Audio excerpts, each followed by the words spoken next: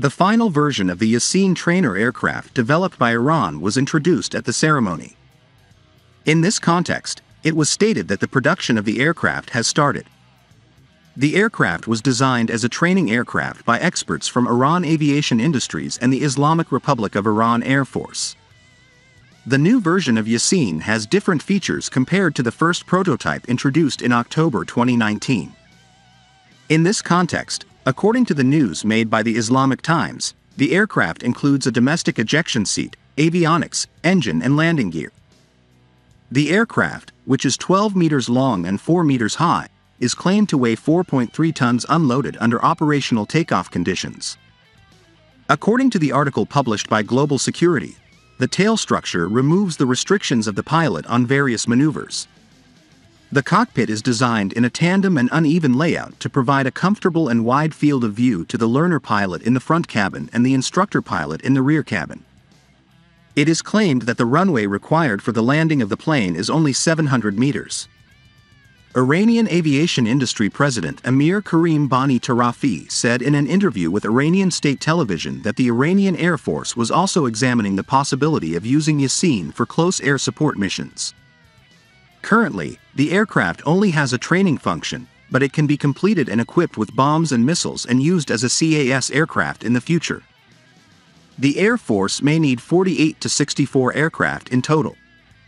He said, Iranian Defense Minister Brigadier General Mohammad Reza Ashtiani has launched the production line of homegrown Yasin training jet, which could also be tasked for close air support, CAS.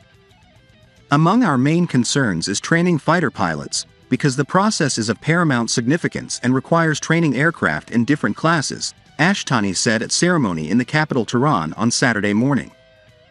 He stated that experts and specialists at the Iran Aviation Industries Organization, IAIO, started designing Yasin training jet years ago, and its second prototype was unveiled Saturday. The homegrown characteristics of the training jet make it suitable to be utilized for close air support, CAS, of military aircraft, against hostile targets as well, the Iranian defense chief said.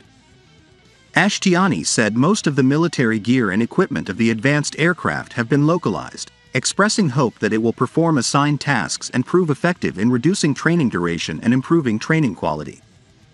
Commander of the Islamic Republic of Iran Air Force, IRIAF, Brigadier General Hamid Vahidi also said, previously, our fighter pilots used to be trained abroad. The first sector affected as a result of the sanctions against our country was this field, which created difficulties for us in terms of training. Utilization of the new aircraft will make training duration more complete and shorter, he said. The Iranian jet trainer is now furnished with a homegrown ejection seat, avionics, engine, and landing gear. The airborne weather radar installed on its radome has been manufactured by domestic knowledge-based companies.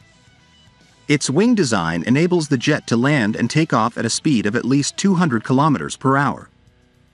Iranian military experts and engineers have in recent years made remarkable breakthroughs in manufacturing a broad range of indigenous equipment, making the armed forces self-sufficient.